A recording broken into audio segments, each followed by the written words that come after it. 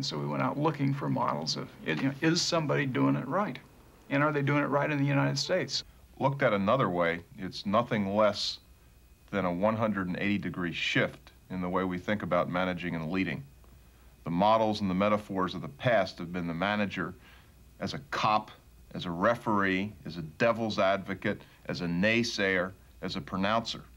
The words that we found that seem much more appropriate in the excellent companies are the manager, the leader, as a cheerleader, as a coach, as a facilitator, as a nurturer of champions. The drumbeat, and the drumbeat that has been so sadly missing, was it all comes from people.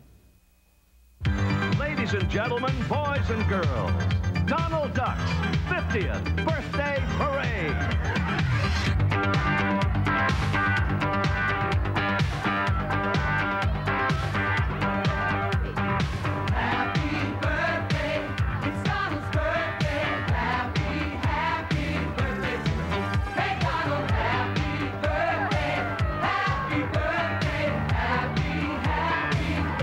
If you're looking for excellence in American business, this parade is a good place to start.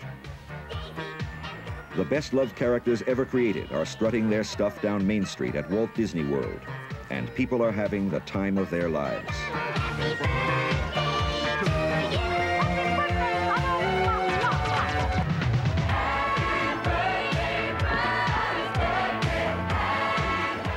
Disney Productions theme parks are designed and managed with only one thing in mind: satisfying the customer.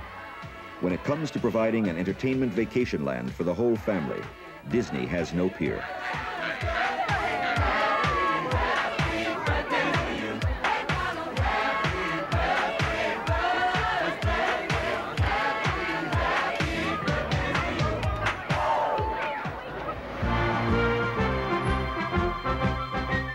Here in Orlando, Florida, the gates to Walt Disney World open at 9 a.m. every day of the year.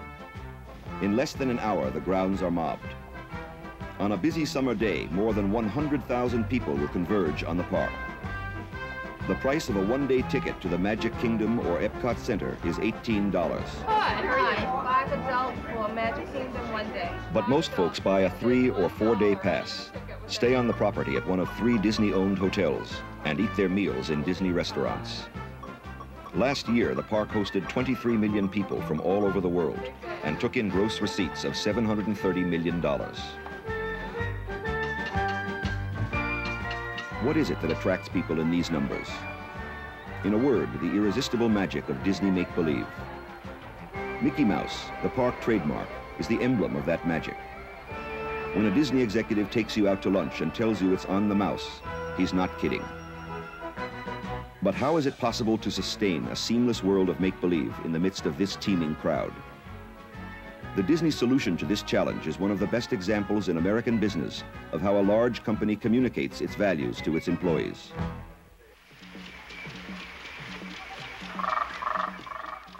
The world of make-believe isn't real. It's a continuous performance occurring all around you. The physical park is a giant stage. But to come alive, a stage needs performers. What Disney does better than anyone else in the business is train its employees to be performers in a live show. Come on, raise them real high. Repeat after me. I hope we never return. Okay, keep it in mind. We'll be in good shape. As we leave civilization behind, we enter the mighty Amazon River of South America. Oh, look at this. We're moving into a pool of dangerous hippopotami. They can easily upset our boats. Now watch out for these guys. They are dangerous. They've been sinking our boats all week long. There's a charger on the left, and another one's on the right side. Uh-oh, hey, crew. Shh, shh. We're in headhunter territory now, yeah? Every smallest detail of the company's elaborate training program is designed to create an awareness in its employees that Walt Disney World is, above all, show business. Bye-bye, crew. Bye. 10 minutes in the jungle and you forget your manners. Oh, savage, savage. There is no personnel office here. You are hired at Central Casting. And on day one as a new hire, everyone is required to take Traditions 1 at Walt Disney University. Does anybody know all 7 dwarfs? Anybody got all 7 dwarfs? Go ahead. Dot, Sneezy, Grumpy, Dopey, Sleepy, Happy, and Droopy. Nope. You got 6 out of 7. What's the 7th one? That's right.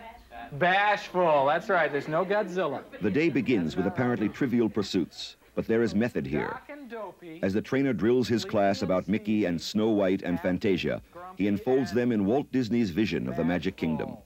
He creates the illusion that Walt himself is present in the room, welcoming the new hires to his personal domain. The object is to make these new employees feel like partners with the park's founder, sharing a mission to create the most wonderful place in the world. And if you went to Tomorrowland, you could... There is no better example of how a large company instills values in its employees. And of course, he made sure he kept the place clean. He made sure it was simple and unconfusing. He made sure that he gave the people a good value for the dollar that they spent when they visited Disneyland.